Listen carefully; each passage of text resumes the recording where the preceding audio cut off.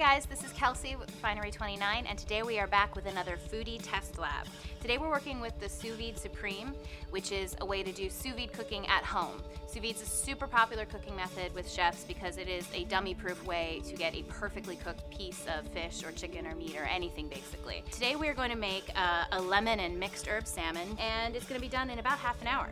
So now I'm just gonna season the fish, just a little bit of salt, a little oregano, a little thyme, a little rosemary, and you don't really need to overdo it here because you're cooking the fish in its own juices. You're already gonna get a ton of flavor.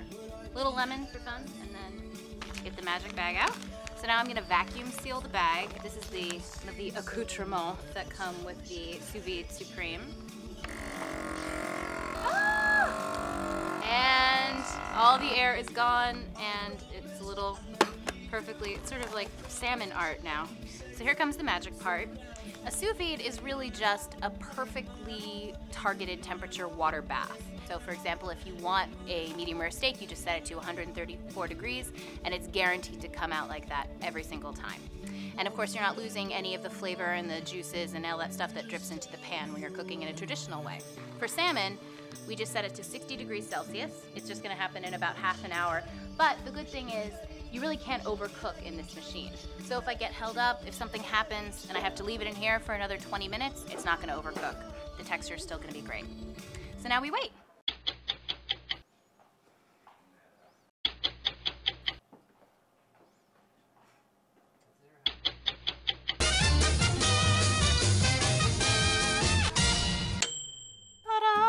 I have a perfect piece of salmon, but my kitchen smells like nothing. And now all I have to do is cut it out of the bag. So remember, you never want to use like an actual Ziploc bag because the PVCs and garbage will leach into your food. You only want to use these like magic science bags that come with the machine. So here we go. Here's the whole meal. Here's my beautiful piece of sous vide salmon. It is falling apart tender. It literally took about 30 minutes from fridge to plate.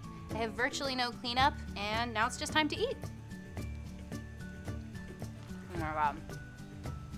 Excuse me, I need to be alone with my fish.